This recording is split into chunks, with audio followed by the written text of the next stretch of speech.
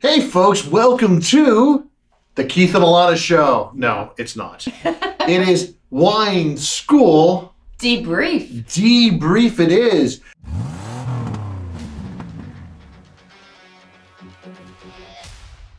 And today we're debriefing a class Alana taught on East Coast wines. Really fascinating class.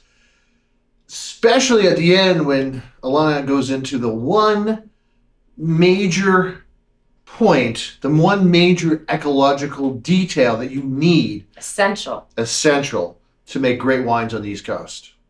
Okay. So watch for that. Yep. And then also please. Oh, that's right. Like and subscribe. All right. All right. Got it. All right. Let's watch this. Let's watch it.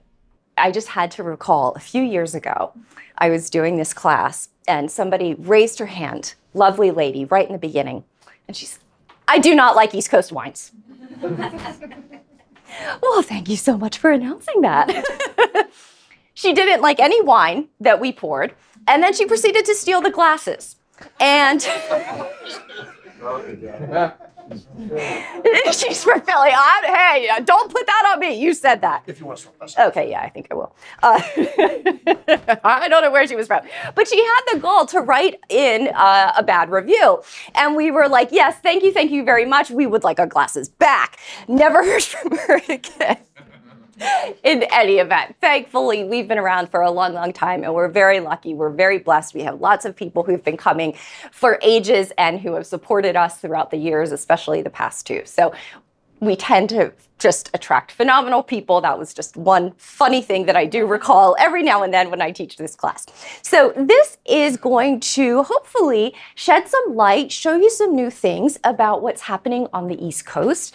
The East Coast has been attempted to be a wine region, honestly, since the Vikings landed here. And they called this area Vinland. They saw all these vines and they thought, great, vines, we know what we get from that. Booze, this is going to be great. And what they found when they landed is that they could make really good grape juice and grape jelly and terrible wine.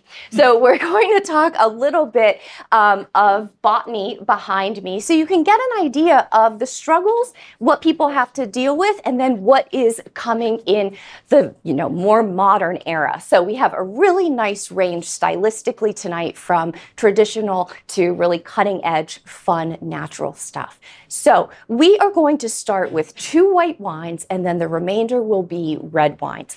I am actually going to switch the order of the white wines. So we will be doing wine number 1 will be...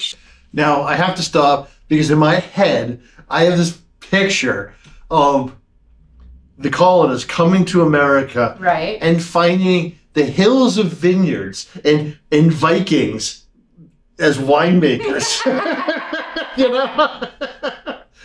I think there'd be a lot of beheaded wine critics. Yeah. The picture in my head is truly hilarious. Thanks for sharing, Keith. Yeah, sorry. No? Yeah, no, if the Vikings ran Napa Valley, it's, delightful. But that's another show. So they brought what was called Vitis vinifera. This is the winemaking vine that originated somewhere in Turkey, the South Caucasus, Anatolia.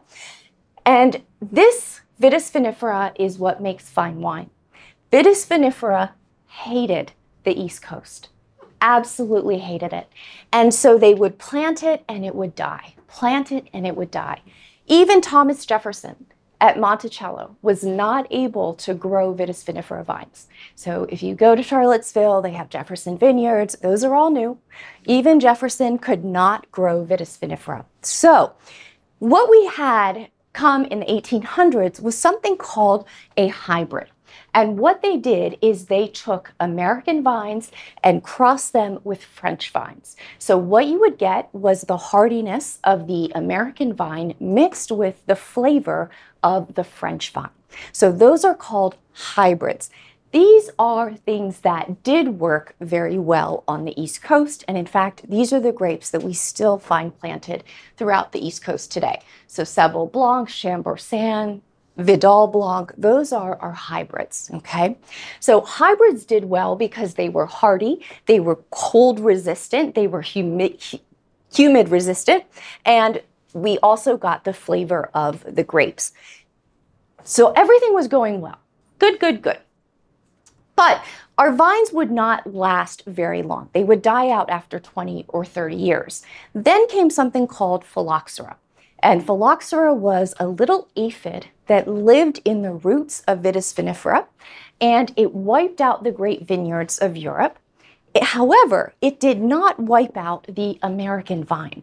So eventually, over time, they learned that to combat phylloxera, they had to cross Vitis vinifera with American rootstock. And so today, this is a representation of basically every vine in the world. Almost everywhere in the world, you have Vitis vinifera, trunk and fruit, and in the ground, you have American rootstock. So our little aphid, our little root louse, munches on these roots, but because it's North American, they are impervious to it, they're immune, but they never reach up and get the fruit.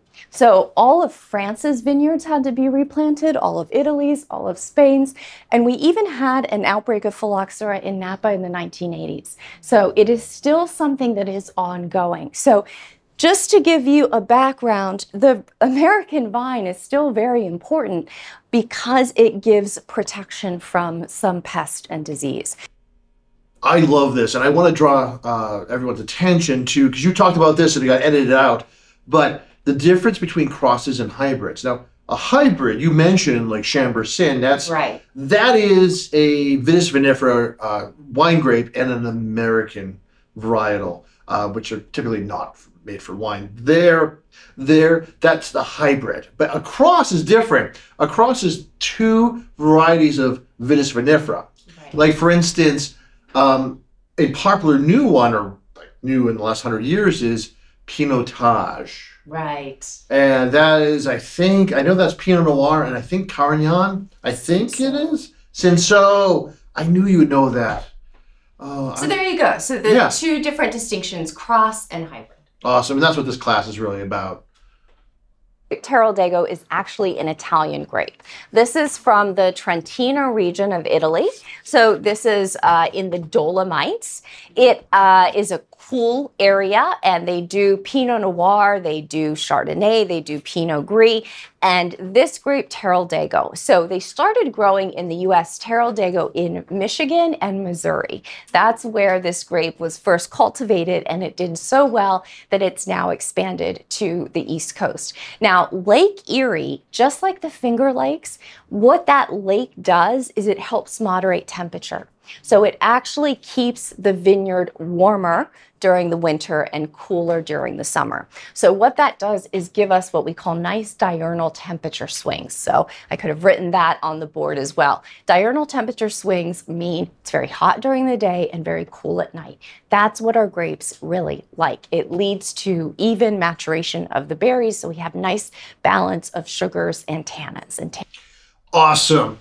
Yes, so there it is. That's the secret to East Coast winemaking, to have that diurnal shift, is having a large body of water near the vineyards. Very cool. Makes all the difference. And I want to deep cut on Terroir. Terroir. Like, you reach really far into our wine cellar. It's a great grape. I think we're going to see more of it on the East Coast. Yeah, I hope so. The one that you sourced was amazing. Really love that one. Thank you so much. Well, folks, thanks for joining us today on Wine School Debrief. Hope to see you again soon. Please like and subscribe. That's right. You should do that so I can buy more wine. Thank you. Bye. Bye.